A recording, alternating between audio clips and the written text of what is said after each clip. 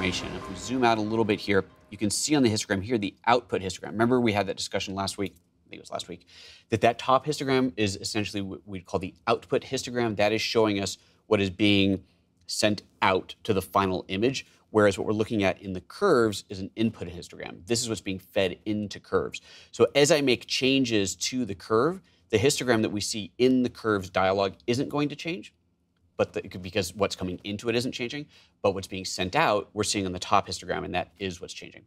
So back to this, if we look back to here again, if I reset this, let me drag that point back out again, there's that gap. So we have the same gap here and here. We haven't done anything to curves, so the input is the same as the output.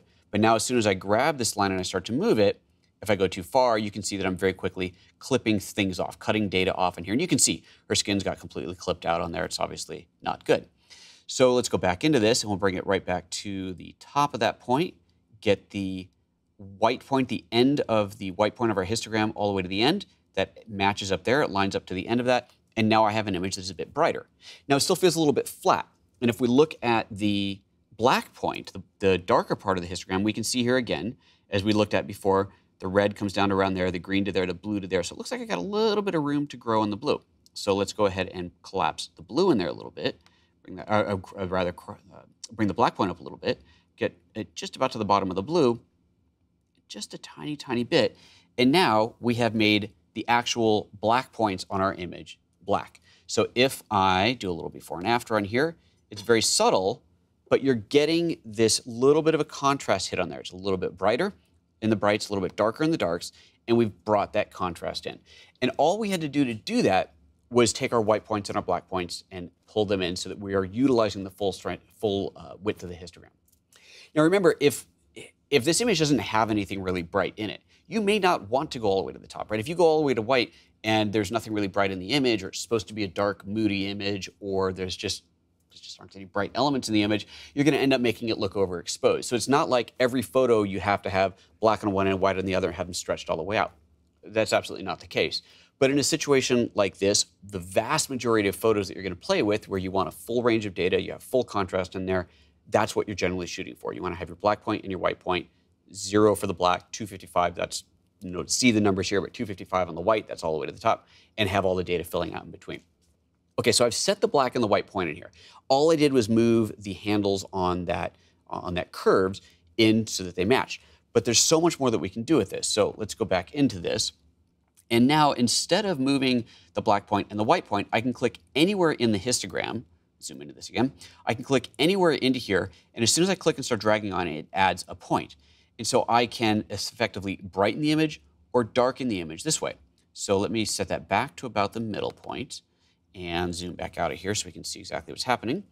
And now as I bring this down, you can see the whole image darkening and the whole image brightening. My white point and my black points are relatively protected. Now, if I go too far, you can see, clearly this is overdone regardless on the image, but you can also see it up here. I've pushed it so far that I've pushed the white points out of the range of the histogram, but I can easily brighten up the image a little bit more, but more likely what you're going to want to do is brighten part of the image, like the highlights, and darken another part of the image, like the shadows. And then you get into something that we call a standard S-curve. And that's, let me exaggerate this a little bit. Kind of get rid of that point. I'll show you how to clear points in a moment. Let's exaggerate it. This would be a very exaggerated S-curve. I keep grabbing, adding extra points, not what I wanted. There we go. This is an exaggerated S-curve, but you can see the shape of the S in there. You'll hear this term a lot, just creating an S-curve to create a nice contrast curve in there. And this is exaggerated, it's too much, our shadows are too dark, our brights are too bright. Or maybe that's the look you wanted, right? Maybe that is what you want. You want this really high contrast, super poppy look. Fine, that's fine, nothing wrong with that. But in this case, if we're trying to just make it look a little bit nicer, then we only want to bring our shadows down a little bit, bring our highlights up a little bit, and we've added some very nice contrast in there. If I do a little before and after on that, now we're really starting to see some of that contrast come through. Now, one of the things you'll notice here, you may be noticing, is that we are losing saturation. So this is one of the limitations in the photos curves. On many apps, you have two different types of curves. You have a linear curve and is that what I'm saying, right? Linear and gamma curve? No, a gamma curve and an RGB curve. I think that's right. Probably getting that wrong.